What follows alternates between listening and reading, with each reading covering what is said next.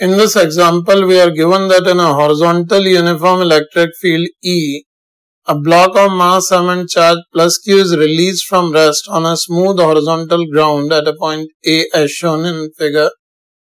At a distance L from A, there is a vertical wall. If the collision of block with the wall is perfectly elastic, we are required to find the time period of periodic motion of this block.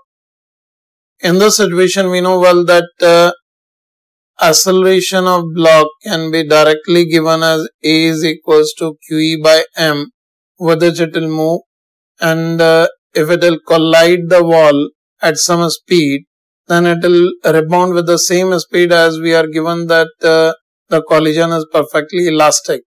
Then it will be retarded with the same acceleration and finally reach the same position in the same duration.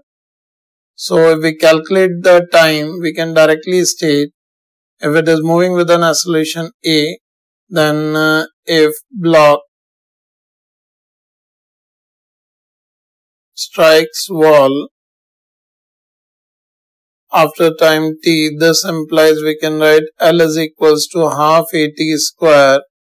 This implies this time will be root of 2L by A, which can be given as root of twice of Lm by QE. This is the time it will take in collision and the same time it will take in coming back. So we can directly write period of motion of block can be given as 2t, which is twice of root of 2Lm by QE. That will be the answer to this problem.